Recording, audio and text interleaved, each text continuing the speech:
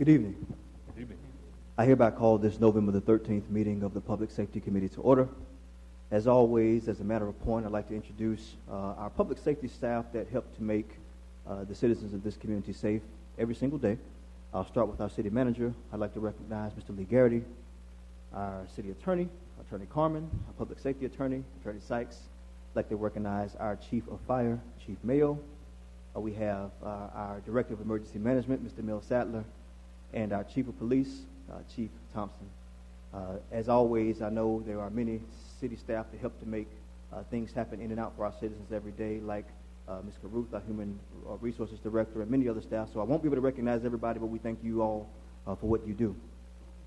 We do have a few items on the general agenda. The first item recognizing Captain Heitman. There's a resolution affirming the city of Winston-Salem's ban the box policy. And then there's an ordinance establishing standards of operation for trolley pubs here in the city of Winston-Salem. There are about 6 items on the consent agenda. Items on the consent agenda are approved with one sweeping motion unless a member of this committee wishes to be pulled for consideration. With that being said, members of the committee, are there any items on the consent agenda that should be pulled at this time? If there are none, I'd entertain a motion. Move approval. A motion Second. and properly seconded. All in favor of approving the consent agenda, please vote yes.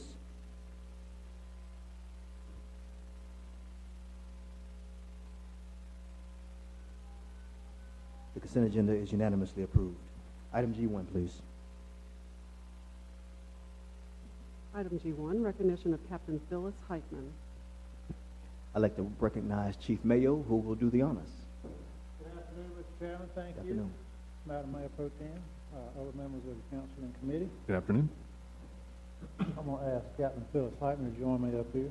And I just thought this would be an appropriate venue to recognize Captain Heitman when she retires on, well, her last day in the station is November 29th, I believe. Officially, her last day is November 30th. And at that time, she will be the longest-serving female firefighter in the fire department's history, having served 30 years, 7 months, and 9 days.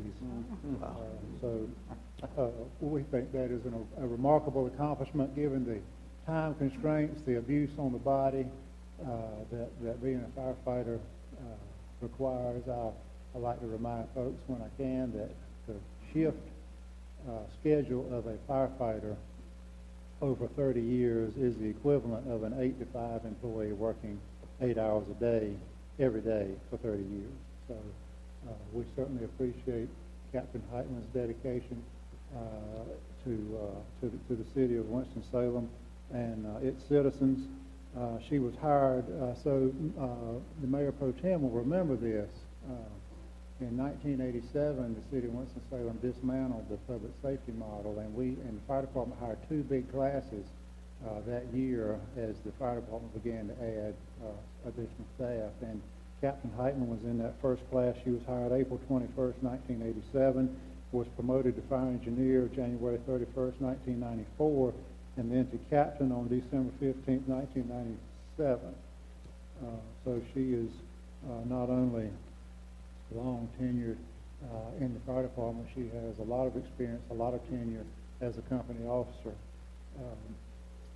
I think one of her, I asked for sort of some notable things from her career, and she pointed out that she was assigned as the staging officer in August of 1998 when the Reynolds fire occurred, which is, everybody knows, is probably the most significant fire in the city's modern history.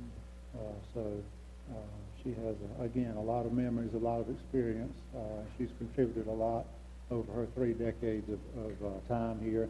And if I may, Mr. Chairman, we have a video that was about a minute long that the Marketing and Communications Department produced. I'd like to show that. It'd be an honor, Chief.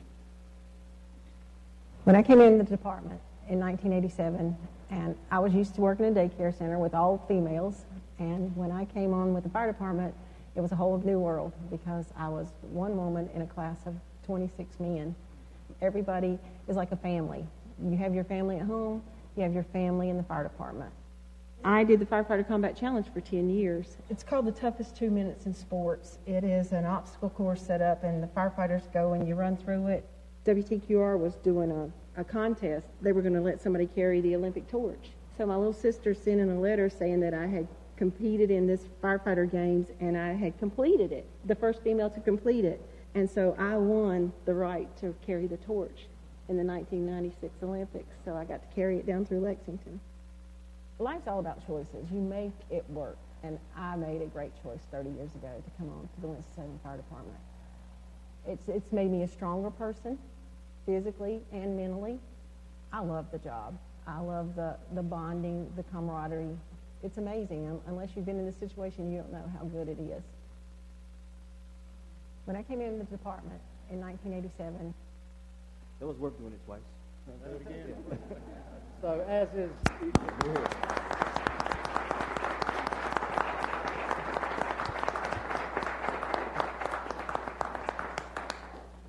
as is custom, Captain Heitman will receive her helmet after she no longer needs it, and we wish her a long, happy, and healthy retirement.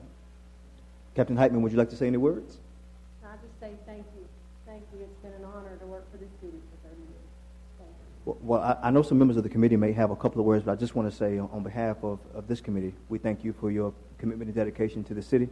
You mentioned sports in your presentation, and one of the reasons why I like, Jerry Rice or Michael Jordan is because I like to say that I witnessed greatness, and you're truly a trailblazer and a pioneer in this city, and I'm honored to say that I've been able to witness greatness. So thank you for what you've done for this community and what you'll continue to do. Members of the committee, thanks again.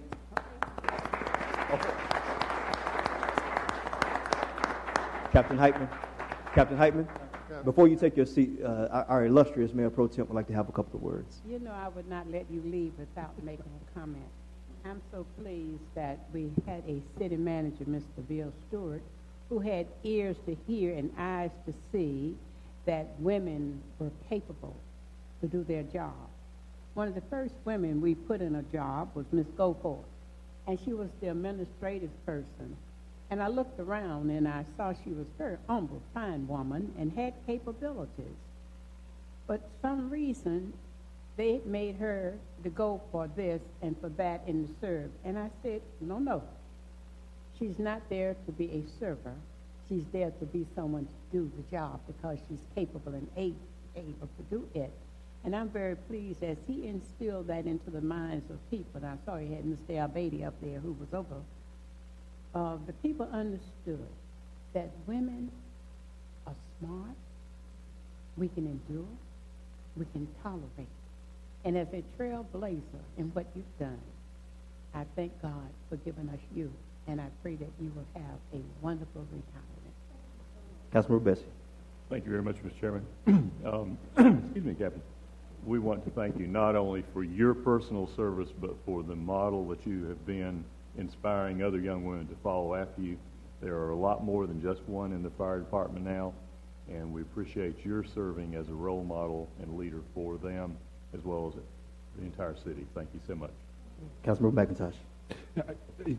You're picking the time to leave, and we're just getting around to redoing our fire station, so it makes it more accommodating to women. So thanks for putting up with all the stuff you did over the years, and good health and retirement. Councilmember Larson.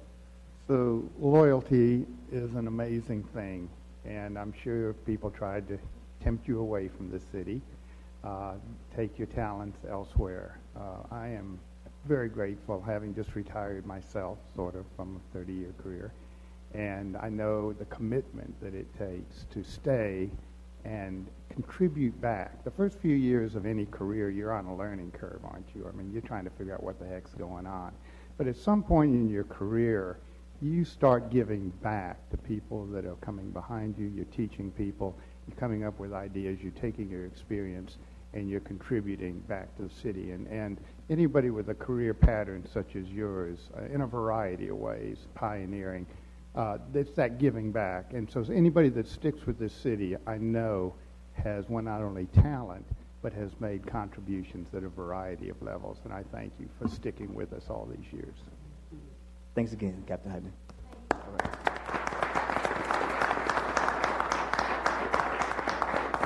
Thank you, Mr. Chairman. Thank you, Chief. Item G2, please. Item G2, resolution affirming the City of Winston-Salem's ban the box policy.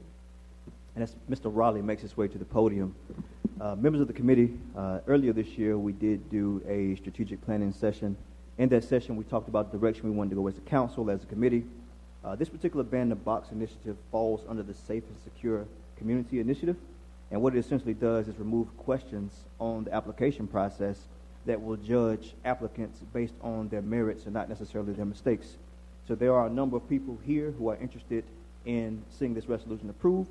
There are some people who signed up to speak, and we'll give them a moment. Before we do that, we want to queue up Mr. Evan Raleigh, who is the Director of Business Inclusion and Advancement, who will give us a brief presentation about the Ban the Box initiative. Mr. Raleigh. Thank you, Chairman Taylor, and good evening to you and to the members of the committee. Good evening. At the Chairman's request, we are bringing to you a resolution this evening affirming the City of Winston-Salem's Ban the Box policy, and in addition to that, highlighting some of the other measures that you all as a council have taken to provide second chance opportunities for returning citizens to the community. And so many years ago, the City of Winston-Salem recognized the importance of eliminating barriers to employment for citizens with criminal histories and understood the need to provide them with avenues to gainful employment as a means of reducing recidivism and suppressing crime in the community. And so in recognition of that need, as Chairman mentioned, the Mayor and City Council adopted the policy of banning the box, and as the council member described, that removes, at least on the initial application, the question of your criminal history, to make sure that you were judged first, that applicants to the city were first judged on the merits of their work histories and presentation. In addition to that, in the year 2014, the Mayor and City Council approved the Successful Outcomes After Release program, SOAR for short. And what that program did was, in addition to providing, making available funds to provide grants to organizations that were working to rehabilitate and reintegrate members, returning citizens into the community, it also made available funds that allowed the city to hire former offenders directly and provide them with bridges to gainful employment. And to date, more than 36 individuals have come through that program, successfully graduated, and we almost have a perfect record in terms of those individuals that we have employed through that program transitioning to work in full-time opportunities with us or with other organizations and completing their 6 months of full-time employment. The other item that, or the other action that this resolution calls for is for members of the community, partner agencies, other organizations throughout the community to follow your lead in terms of providing second chance employment opportunities to folks that may have criminal histories within our community. So with that, Chairman, I'll yield. Thank you, Mr. Raleigh. Mayor Pro Tem Burke. I'm going to have to leave, but I want to say that all of us have felt the importance of reentry. But the chairman here made it one of his initiatives, and we supported it. And I've said to the city manager, if we expect for businesses to do and to work with people, then we must be an example. So I commend you for your efforts in having the support of all of us to say to you who have not always been on the right path, how you've gotten on the right path with your dedication and commitment. Thank you for your support. Councilmember McIntosh. No, when this came forward the first time, I was in support of it, and I think it's a great program. I want to see it continue. Councilmember Larson. I want to be clear. Ban the Box basically opens the door for initial entry into an application process. There is still a process of background checks for all employees for the city, but what this allows us to do is have that face-to-face encounter and create an environment that starts off with a valid conversation with potential employees and trying to gauge their capacity to add to the city's staffing. And I think it's an excellent move to remove that barrier so that we can get on with it. If serious things show up in a subsequent background investigation, they will reveal themselves, and that will resolve whatever those problems are, but not to prejudge individuals with a stamp. Thank you. Councilmember Bessie. Yeah, I think this committee has done a good job by emphasizing this and by working for initiatives that implement the concept. I'm very pleased to be from a community that this initiative is not only endorsed and embraced by the city itself, but by the private sector. Another long-serving woman pioneer in Winston-Salem, Gail Anderson, who's retiring this year from the Winston-Salem Chamber of Commerce, has championed this in the private sector, I know, as well. And we, as Councilmember Larson mentioned, this doesn't guarantee a job to anybody. What this does is guarantee a chance to get through the door before being disqualified. And the important thing for all our citizens to keep in mind, in addition to the value to the individual and the individual's family, this is of great value to the community. Because remember that if they can't get a job, they're far more likely to get drawn back into the kind of criminal activity that got them in hot water in the first place. So this is a family-friendly policy, and it's a community-friendly policy, and we all need to remember that. Yeah, Pro Tem Burke. Not only did Ms. Anderson champion it, but the Urban League with Mr. Keith Granberry. That was one of his projects. And because I think that they didn't mind saying to us, it's important for us to work with free entry people, and they did a very good job. Members of the committee, this is an action item, and we'll need approval of this resolution. We've also heard very vehemently from Ms. Lisa Sykes, who has been communicating by phone, who's here today to speak, but first sign up on the agenda, and we'll try to get it moving as quickly as possible. Is there anything else on your end, Mr. Riley? No, sir. If you'll just hold tight for any questions, please, sir. Sure. We'd like to bring Mark Scholl. Mr. Scholl, as you come, if you'll just give your name and address for the record, and you have 3 minutes to make your presentation. Okay, thank you. My name is Mark Scholl, and I live at 3925 Chilton Drive here in Winston-Salem, and I'm a licensed counselor and an associate professor at Wake Forest University, and I founded an organization called New Leaf Career Partners in November of 2014, and for the past 3 years, me and my fellow career counselors, we've provided career counseling services to returning citizens here in Winston-Salem. And 2 years before that, I did the same work in Beaufort County, North Carolina, Washington, to be more specific. And I just wanted to say that I found the returning citizens that I've worked with to be very motivated, engaged in learning new skills, and ultimately successful in attaining employment in our local community. And just some of the positions that they've acquired in the past 3 years since I've been working with folks is restaurant positions, cashiers, hotel housekeeping, forklift driver, a peer support specialist, motivational speaker, carpentry work, electrical work, and returning to complete college degrees. Thank you. Thank you, Mr. Scholl. We appreciate your service as well. Next on the agenda to speak is Ms. Lisa Sykes. If you'll come and give your name and address for the record, and you also have 3 minutes to make your presentation. My name is Lisa Sykes.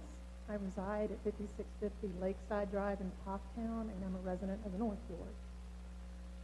I represent a group of about 100 people in the community, coming from congregations of faith, nonprofits, civic organizations, who have come together behind the idea that there is a problem when people don't have a second chance after being incarcerated. This group is coordinated by the All God's Children Ministry team at Knollwood Baptist Church. We first looked at it as an issue around mass incarceration.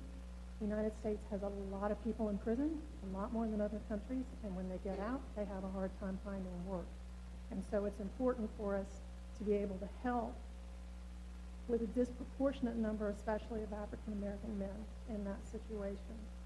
The Winston-Salem Urban League State of Winston-Salem report and the mayor's thought force both pointed out Ban the Box as a way to help reduce the poverty rate in this city. And the Winston-Salem Chamber of Commerce, which you've mentioned, Gail Anderson. The All God's Children Ministry team worked with the Winston-Salem Chamber of Commerce to produce a video about giving second chances. The Winston-Salem Chamber of Commerce has an excellent section on their site about hiring folks who've been incarcerated before. And I hope that what the city will do, having shown itself and proved to itself that persons who've been incarcerated can make fine employees, I hope that the city will go about making a very public expression of that with this resolution and in your wards to encourage private employers to go out and do what the city has proven to itself is effective. Thank you very much. Thank you. Thank you. All right, no one else has signed up to speak. But before we move to vote, I just want to take a quick moment and give, can I say, a shout out to those members of the city staff who support the SOAR program and the work that we're speaking of every single day. And those staff members consist of Mr. Trevor, Ms. Faith, Mr. Troy Sneed, Ms. Regina Ford Hall, Mr. Evan Raleigh, the city manager, who have all fought the good fight to help to get this work done. Members of the committee, with that being said, I'd entertain a motion to approve this item. It's been motioned officially by Mr. Larson and seconded by Mr. McIntosh. All in favor, please vote yes. That is unanimous. Thank you. And Mayor Pro Tem, I know you have to leave, so we'll excuse you now. Item G3, please. Item G3, ordinance establishing standards for the operation of trolley pubs in city streets by the addition of Article 13 to Chapter 78 of the City Code. As you remember, members of the committee, this item came to us last month. They gave us some background information about trolley pubs. It was our direction to move forward with the approval of an ordinance. That's the word, right? An ordinance on trolley pubs. And tonight we have that before us. Before we move to speak on it and vote, we want to cue Mr. Greg Turner, who will give us the background information. Certainly, Mr. Chairman, as you recall, you talked about this a couple of months ago. We directed staff to bring an ordinance back, as you just said. And what we've done is incorporated it into the Certificate of Convenience and Public Necessity section of the city ordinance, giving you draft language to take a look at. If the incorporation into that section and the language that you have in front of you is acceptable, we'll bring that back to you for your consideration next month. Okay. Are there any questions for Mr. Turner this time? Councilmember McIntosh. How often would someone who is granted permission to do this, how often would they come back to us? Is it an annual renewal, or is it? I'm going to direct all technical questions to Assistant City Attorney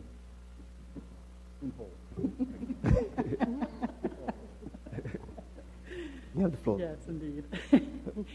It would be the same as a certificate for any other type of vehicle for hire, taxi cab or limo. They get renewed every 3 years. Every 3 years. Mm-hmm. So, would it be advisable to have a shorter period of time for this, to review this, since this is a very public sort of occurrence involving alcohol? Is it possible to make that change? I think it'd be nice at least after the first year to take a look at it and see if it's a successful program or not. Yeah, certainly. I can easily put it back.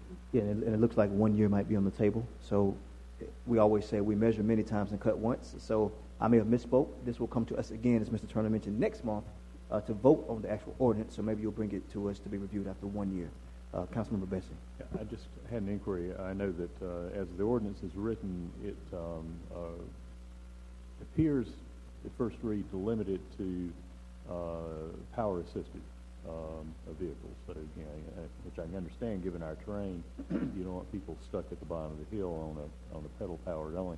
But as I was reading the memo further, I wasn't sure whether there was anticipation that there would be some of those pedal powered only out there, but we were not. Because they were not licensed. They didn't fall within our purview, or how that intersection worked. Yeah, I might defer to my colleague Lori Sykes in a moment, but our intention was only to permit electric battery-assisted or motor-assisted trolleys because they have to meet certain state requirements. And is there under the state statute, is there a a loophole for the pedal-powered only to operate outside of our formal licensing program? I'm not sure I can speak to that at the moment. We recognize Attorney Sykes. I don't know if you would call it a loophole, but a bicycle is defined that way, and it would not be a motor vehicle or a low-speed motor vehicle or a vehicle. And so none of the safety and equipment requirements would apply to bicycle-only trolley pubs. Yes, Mr. Bessie. Would it be the case that these vehicles can operate on the street under bicycle applicable rules, but they can't hire out as trolley, pub trolleys and have alcohol as they ride down the street? Okay. Exactly. That's the distinction. I got it. Thank you. Yes. Councilman Larson. Yeah, it's a personal conveyance. I mean, right, this carries people as compared to an individual on a bicycle, for example. Did I notice correctly in this that alcohol, the question of alcohol, which I raised last time, on a public street, under the definition that there would be allowable on this vehicle, but is based on state law that says it is a conveyance closed vehicle, whatever, and you can allow open alcohol for a passenger on a vehicle? If it's a vehicle for hire, yes, sir. So if I'm driving and I have a passenger beside me, they can have a beer can open? Unless they hire you. It has to be for hire? Yes. So I'm in a taxi cab, I can have a beer can open? Depending on that company's policies, but state law would allow it. I'm just trying to figure out what the deal is here, yeah. It's going to be a lot of fun happening this weekend. Yeah, I'm trying, yeah.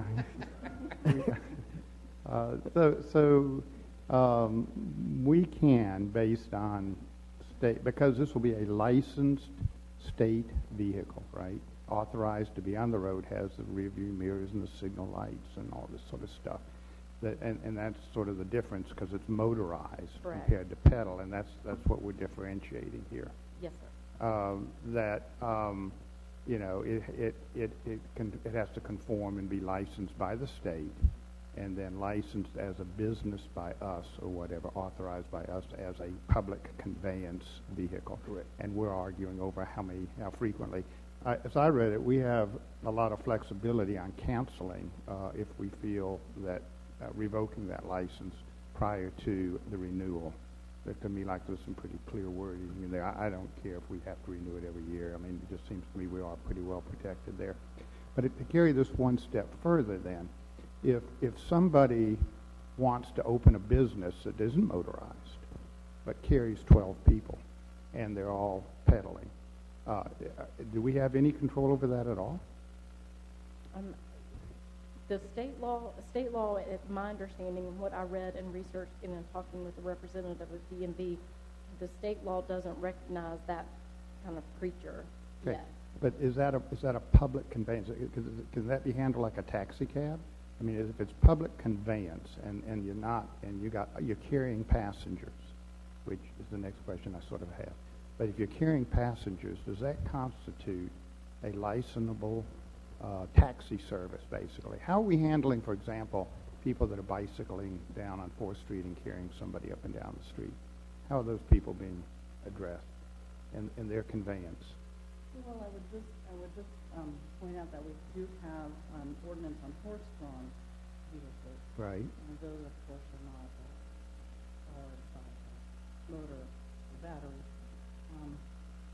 I mean, the real question here is, if you're carrying a passenger, whether it be on a pedal trolley car, and a taxi cab, or on a horse-drawn buggy, or whatever, you're conveying it presumably for money, but maybe not.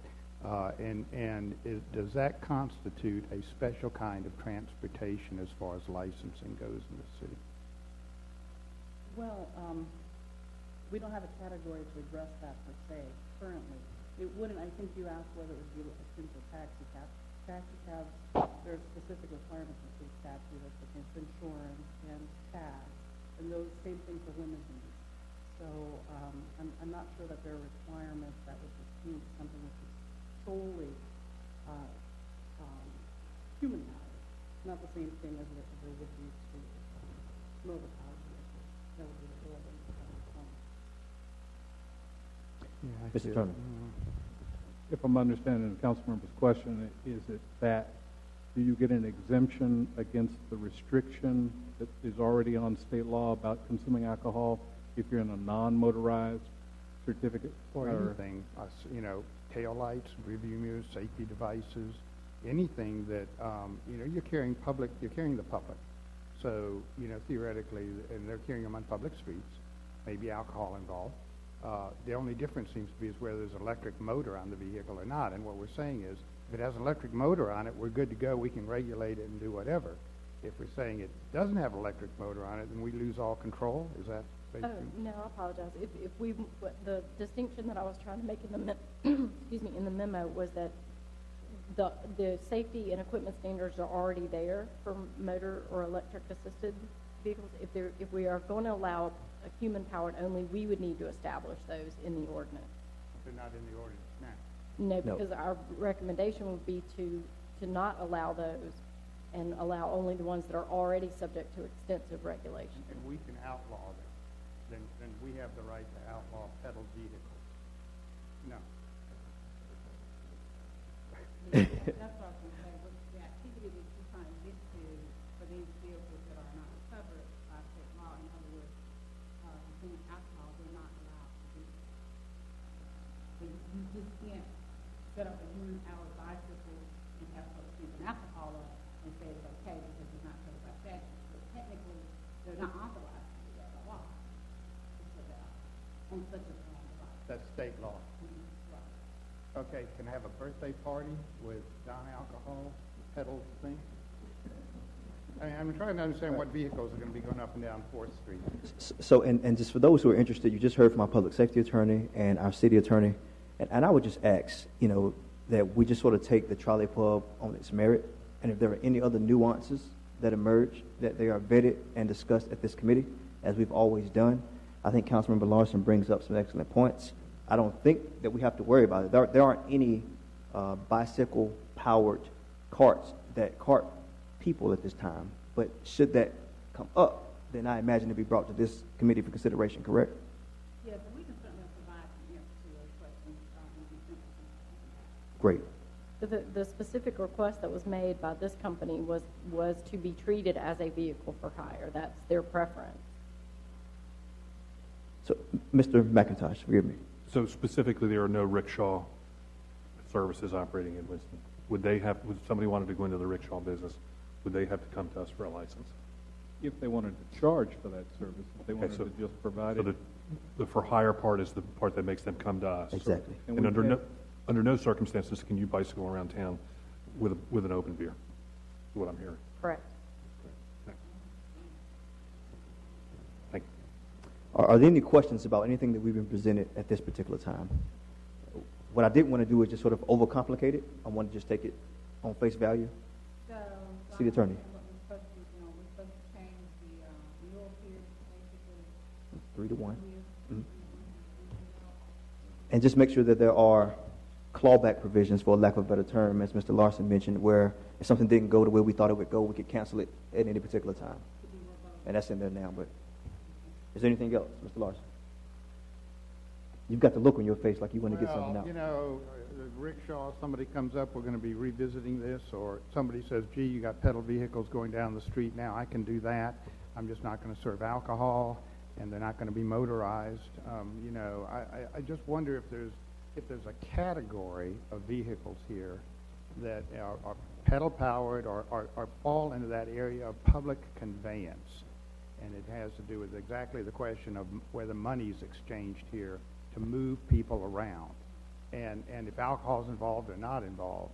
But you know, maybe this is just too esoteric, but we're opening a new kind of vehicle to be on the streets, and it's going to be pedal powered, it's going to be highly visible, and it's going to have income production capacity, and I suspect there'll be variants of that people will look at, and it's fine. I mean, I love the idea of having bicycles up and down the streets, of course. But I'm just wondering what our responsibility is legally as a city to regulate this. whether, and particularly if it is not just an individual riding the bike, but they are in fact carrying somebody. We have insurance clauses written into this provision. We're covering ourselves for this particular slice of the pie. I'm just wondering if the slice is a little more complicated than what we're saying. And maybe you're absolutely right. We just need to deal with this part in the next week or two so we can get on with it, because I want to see this happen. But I am concerned a little bit about the variance of this. I thought we had rickshaws. I thought I saw one on 4th Street. No, sir. There are municipalities that have heavy travel vehicles, and I believe And Attorney Carmen, I think you were going to answer that question directly. I was, but also to say, I guess the point you kind of made is that we should make it clear in the ordinance that these other modifications, to the extent they want to carry people in charge for that service, are prohibited. I guess maybe will that get to the concern that you raised? It would eliminate an economic opportunity for somebody if they wanted to open a rickshaw. I mean, I'm not sure I want to do that.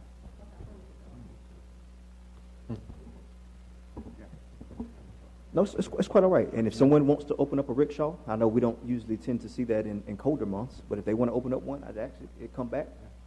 And we meet twice a month, so we're happy to evaluate it anytime. Other folks asked about other devices. Wasn't the interest there to bring it forward? Well, we dealt with golf carts. We did. That was we have a pattern of dealing with things as the business opportunity approaches us, which I think is the right way to do it. All right. Nothing further. This is not an action item. It will come back to us in December for consideration as an action item. So item G3 is officially completed. If there's anything else that we need to discuss, are there any items that should be considered for the greater good of the order? Considering none, we'll consider this meeting to be adjourned. Thank you.